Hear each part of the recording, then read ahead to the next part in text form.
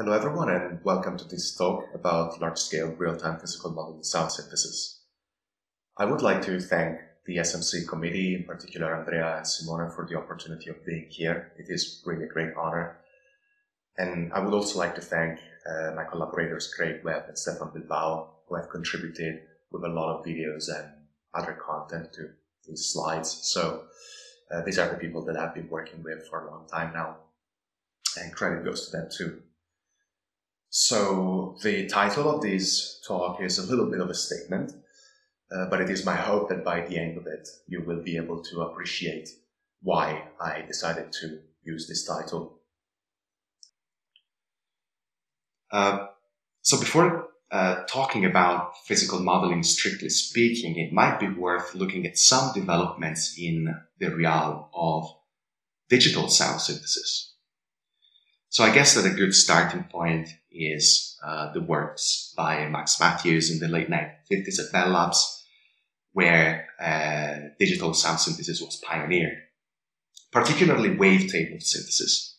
So in this case, Max Matthews recorded some geometrical shapes like triangles and squares and so on, and played them back at different rates to obtain a different pitch. He wasn't necessarily only interested in doing music, he was also interested in psychoacoustic phenomena and so on. But he made a lot of compositions, and one of the first such compositions is Silver Scale from 1957 that sounded like this.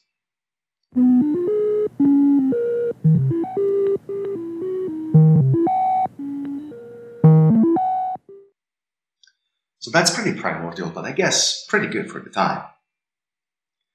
Of course, rumors about Max Matthews' research spread out to Europe very quickly, and a lot of people got interested into making experiments like that. So in particular, Jean-Claude Risset decides to fly out from France to Bell Labs in the late 1960s to pioneer another kind of synthesis that is called additive synthesis. So in this case, you sum up a bunch of basic building blocks, for example, oscillators, and you get more complex sounds by adding up, components that are much simpler than the result you get by summing them up. This is Computer Suite from Little Boy 1968.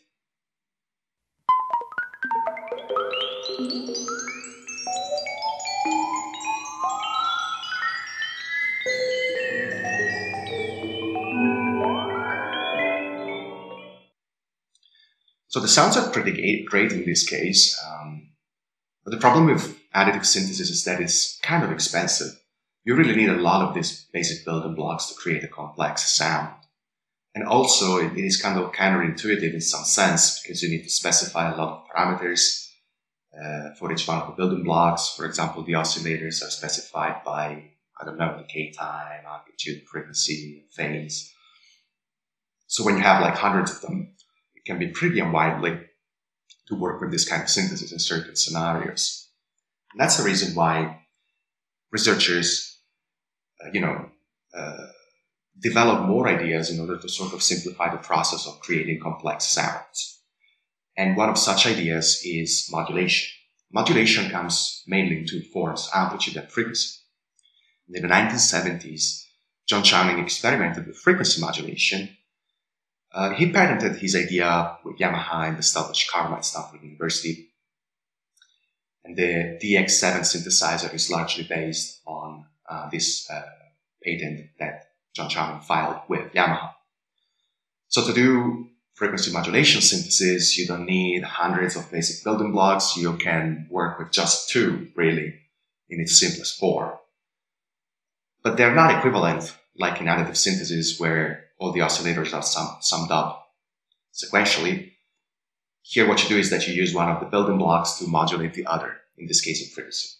And the sounding output can become really complex that way. This is Turenas from 1972.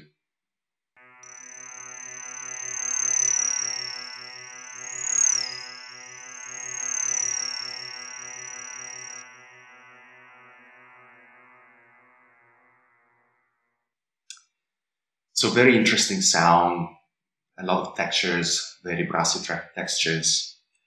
You can hear a lot of vibrato going on, because John Channing was interested in that. And let's actually listen to what he has to say about his own discovery. My musical training was the key to my discovery. It was not an engineering discovery or a mathematical discovery. It was altogether an ear discovery. So John Channing says that frequency modulation was not a mathematical discovery, but an ear discovery. And this is a great link to physical modeling sound synthesis, I think. Because physical modeling sound synthesis has a specular approach, a mathematical model that informs and produces the sound. And the question is, why would you want to do that? There are a lot of answers that you could give in this case. But again, because we're taking a dive into history, let's go even backwards in time. Let's actually go back to the mid-18th century. And let's talk about what is today called the vibrating string controversy. In order to understand the controversy, let's make an example. The example of, for example, plucking an open string on a guitar. Well, there is nothing really complicated there. And of course, with modern technology, we're able to not only listen to the sound, but also to see it. So we can visualize the sound, for example, in the time domain. As you can see here, the axis says time. And what you see is some kind of vibratory motion that dies out over time. And that's pretty much that. But you can go a bit deeper into the analysis, and instead of plotting everything in the time domain, you can do it in the frequency domain. And what you see in that case is a bunch of peaks that are the overtones or partials of the sound. So one guitar note contains a lot of simpler tones that precisely we call the partials or the overtones or whatever you want to call them. So this is exactly the problem that the scientists faced in the mid-1800s. Well, 1700s, mid-18th century. But actually this problem was known even before then. For example, Marin Mersenne, about 100 years before the vibrating string controversy, was puzzled by the idea that he was, for example, observing a string and all he could see was some kind of repetitive motion at one frequency. But then if he actually focused on what he heard, then he was actually able to distinguish different overtones in the sound. So Marin Mersenne wasn't really able to reconcile what he saw with what he heard. So what he saw was this. This is great slow motion video that I got from the University of St Andrews in Scotland. So if you hammer a string, what you see is traveling wavefronts. So how come you hear different overtones there? What is the answer? Well, this is precisely what the vibrating string controversy was about. So D'Alembert, who plays the role of the mathematician in this controversy, formalizes the first ever example of a partial differential equation, which is in fact a musical problem, the problem of the vibrating string. So you could perhaps go back to the idea of why do we do physical modeling today? And one of the reasons is that perhaps it's always been that way. So ever since mathematicians started working with differential calculus, they were actually trying to solve a musical problem. So D'Alembert, formalizes the wave equation, and he also gives a solution in terms of traveling wavefronts, but not all kinds of wavefronts. He kind of excluded a family of wavefronts, and that's why Euler jumps in a year later. Euler was drawn equally by mathematics as he was by physics into this controversy. And he kind of, had an intuition that you should really allow special wavefronts to be solutions. For example, triangles. D'Alembert didn't like triangles because triangles have a discontinuous derivative, and that is not good if you're a mathematician. But because Euler was also a bit of a physicist, then he knew that when you pluck a string, for example, with your thumb, just before you release it, the string forms a triangle. And therefore he knew that because you can actually realize the shapes in practice, then they also better be solutions of the equation. But then there was another guy, Daniel Bernoulli, who jumped in a few years later, and he was actually driven by experimental investigation. And instead of giving a solution in terms of traveling wavefronts, he gave a solution in terms of the overtones, in terms of standing waves. And of course, D'Alembert and Euler weren't really happy about that because, they could see traveling wavefronts on a string. And and these scientists sort of argued for a long time and never really got to the end of the argument. Really, the person who settled the argument was Fourier, who was pretty diplomatic at that because he actually managed to reconcile everything into one beautiful theory, which is Fourier theory. And in Fourier theory, we know that we can actually represent a funny shape like a triangle that has a discontinuous derivative using standing waves that are perfectly well behaved like sine functions. Okay? And you can see that in the static case or in the dynamic case. So if you start summing up sine waves with appropriate amplitudes and frequencies, what you get is a traveling wavefront from a standing bank of sine functions. You can add more and more of these, and you can get traveling wavefronts that have very funny shapes, like in this case is an upright wavefront that travels to the left and to the right and gets reflected at the boundary. And you can obtain that by summing up sine functions that are standing, which is pretty incredible if you think about it. But what is even more incredible is that you can go the other way around as well. So you can use traveling wavefronts to get a standing wave. So that's the beauty of Fourier theory. And that's why in the vibrating string controversy, Bernoulli, D'Alembert, and Euler were all right, but none of them was completely right. Fourier was completely right about everything. So the vibrating string controversy was instrumental in the development of early physical modeling techniques. And the reason is that if you now go back to the 1980s and we look at the early synthesis techniques, we see, for example, Julius Smith, that is the inventor of digital waveguides. Digital waveguides are essentially a discretization of D'Alembert's traveling wave solutions. But then you had other people at ERCAM, that is the center in Paris that was established by Jean Clovetzé after he came back from Bell Labs in the 1970s. And here people experimented with modal synthesis, which is a kind of synthesis that is based on the idea that you can represent a system using overtones or modes. And of course, this led the way to more and more complex systems. So we're really getting closer to what we do today, and we're really getting closer to the idea of large-scale physical models. So here I have listed examples that were sort of too much for these early synthesis techniques. So you had dispersive systems or big systems like, two-dimensional, three-dimensional systems, interactive systems, where you have a bunch of subsystems that behave differently and they all interact together. And of course, you have nonlinearities that are really hard to treat and in fact impossible to treat with these early synthesis techniques. And this is the reason why, at some point in time, some researchers relaxed the idea of real-time synthesis to focus on behavior of musical instruments as physical systems. And one such people is Antoine Chen, another French person, that in the early 90s started working with mainstream numerical methods such as the finite difference method to solve equations that weren't really solvable with these early synthesis techniques. And of course, one person that majorly contributed to the idea of the use of finite difference schemes in sound synthesis is Stéphane Libaud, who is one of the co-authors on this talk.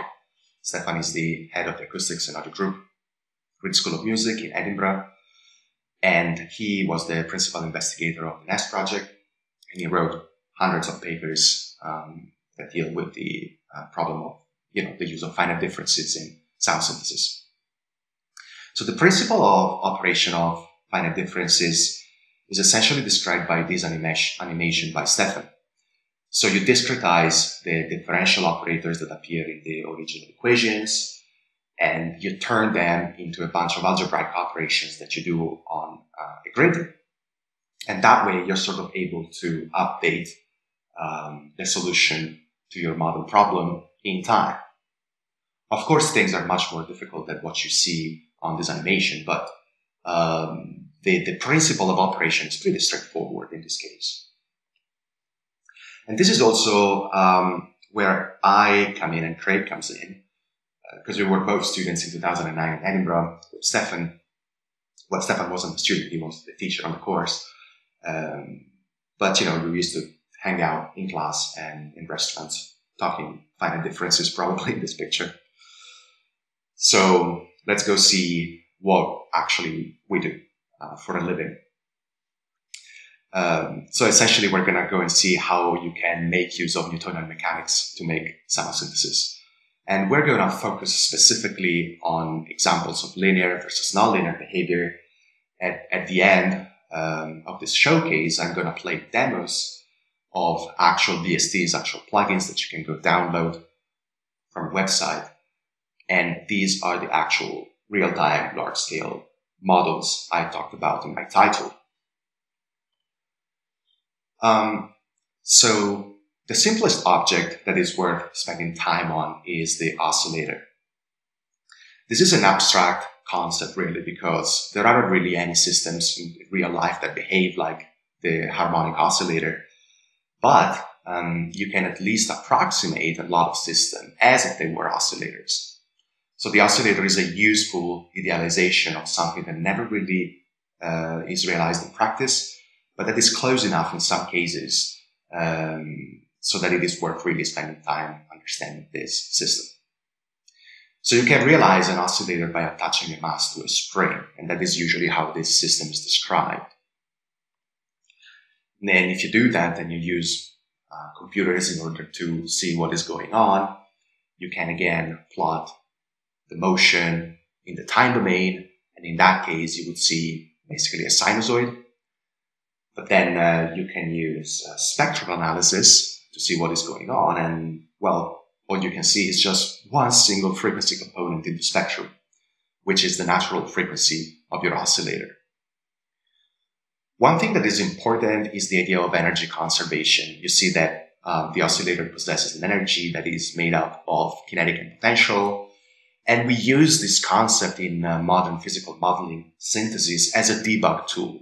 So when we write code to solve complex physical models, energy conservation is really what we need to basically check that things are on track to become meaningful at the end, and we don't get bizarre behavior like solutions blowing up over time, and therefore your speakers blowing up perhaps. So the idea of energy conservation is really central to what we do, because it generalizes to nonlinear systems as well, as we would see in a second.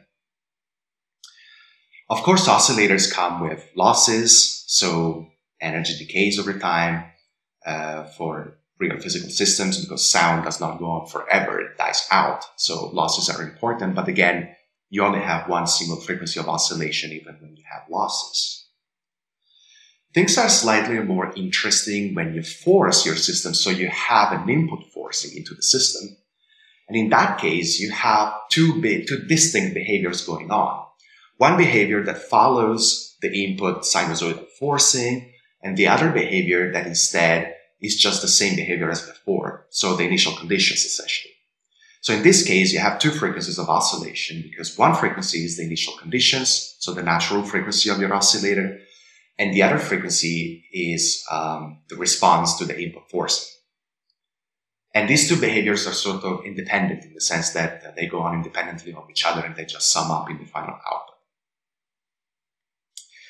But then things are interesting when you stretch out the oscillator a little bit too much, because in that case, you start observing behavior that is nonlinear, which is where the good stuff is. It's more difficult to do in practice, but it is also what gives physical model a sense of realism in a lot of cases. So if you stretch out the mass on the spring, the interesting fact is that the oscillator will still vibrate periodically. But now, if you look at the spectrum, you don't have one single frequency of vibration, but you have multiple frequencies. And they're all multiple of the fundamental, so that the motion is still periodic, but it is not one single frequency, it's a lot of frequencies.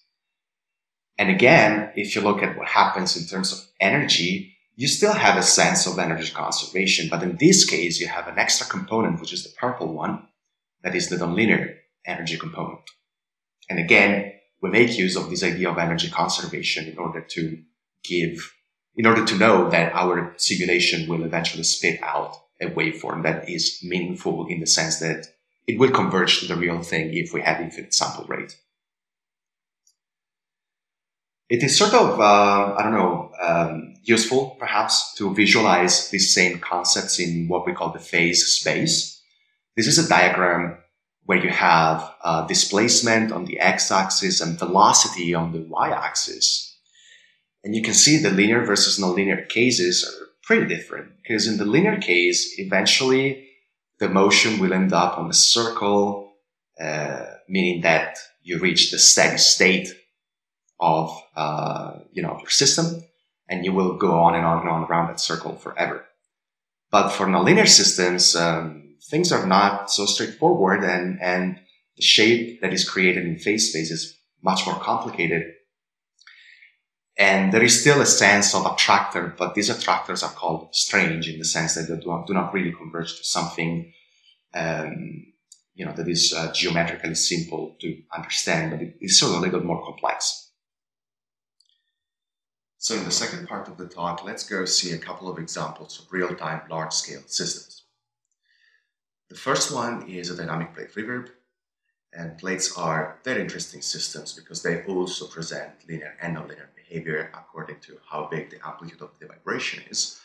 But for the sake of reverberation, linear behavior is really what you're looking for.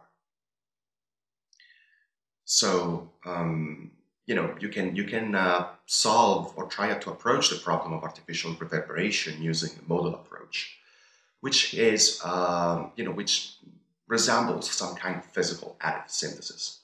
So using the modal approach, you decompose the system onto a bank of oscillators, and then you add up the contribution of each one of these basic building blocks together.